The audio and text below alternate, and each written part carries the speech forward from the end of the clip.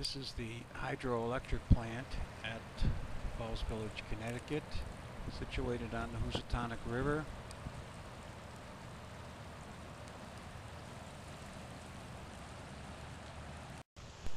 When the plant was in full operation several years ago, water was released on a regular basis, which would change the height of the river. The site for the power plant was selected because of the steep drop the river takes at Falls Village. To the left you will notice the dam, which helps feed the water into the sluiceway that eventually finds itself traveling down large tubes feeding the turbines that produce the electricity.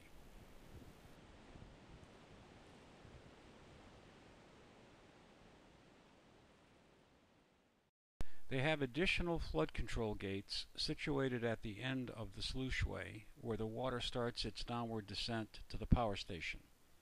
The control mechanism will be more evident in the next scene. Okay, this is where they dam up the water. And there's the wheel that's going to let her fly. Yes, sirree, Bob. Huh. Yeah, this is the overflow area. And then it runs down this chute and winds up at the powerhouse. Ah, that's interesting. Huh.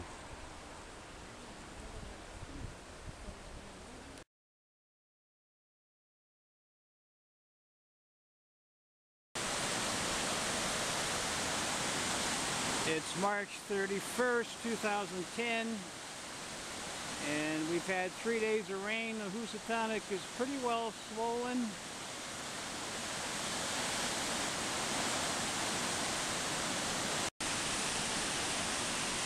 Yeah, this would be a close-up of that same shot. You can hear the roar of the water up there, and I can see the spray up there.